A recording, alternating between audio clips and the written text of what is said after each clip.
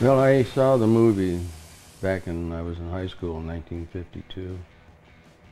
Alan Ladd portrayed Jim Bowie in The Iron Mistress. And the end of the movie throws this beautiful Bowie knife into the Mississippi River. And of course, I about had a heart attack. I had to have a Bowie knife, so my first love was the Bowie knife. I saw a knife that a self-defense instructors had made, and I thought, well, heck, if he made one, I can make one. So I made a Bowie, and I still have it. I threw it away once, but we got it out of the garbage.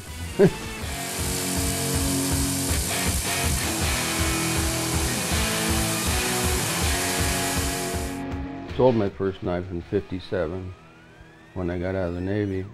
Kind of was a part-time knife maker till '64, then I went full-time.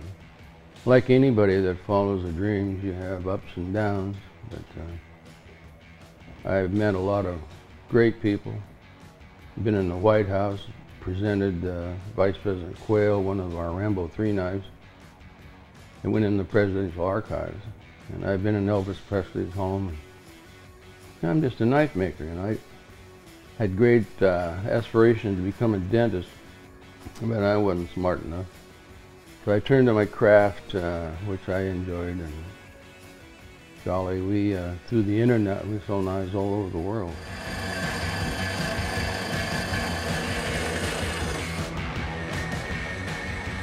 This is the shop that Rambo built. That was one of my big opportunities that came along. I met Sylvester Stallone at a knife show in California. He walked up, he said, "I've been waiting to meet you," and it kind of surprised me. I said, "Well, I'm waiting to meet you."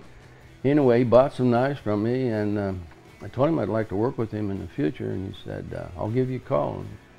And by golly, he did. He called me, and I got to do Rambo III and Rambo IV, Expendables 1, 2, and 3. So Sly did me a big thing when I got involved with him. It was like I was an overnight success after making knives 40 years. Well, I cut each one of mine out on a metal cutting bandsaw. And it's all freehand. I don't have any jigs, any automatic grinders. Everything's done completely by me and by hand. I've had apprentices. I have a couple part-time apprentices now that come in and help me, and I usually delegate them to the bandsaw and maybe to the buffers where we can bring up the mirror polish. And when we grind it, then after we heat treat it, then we grind it again and keep reducing the belt grits till it gets finer and finer and finer and finer. And when it gets down to almost a 1200 grit, then we go into the buffers and we can bring up the mirror polish on it. I was first custom maker to mirror polish back in the 50s. I like to take knives beyond a knife, so that puts me in making art. I love making art pieces. Something different, something unusual. I'd go to a knife show, I'd like to have a special knife in the center of the table, maybe just to get attention. But usually sell them eventually. One of the guys in the fire station there in New York City, Keith Kaiser, contacted me and 7 other knife makers. And after 9/11, he lost like 13 of his firefighters. And a couple of them were knife collectors. So Keith had the idea that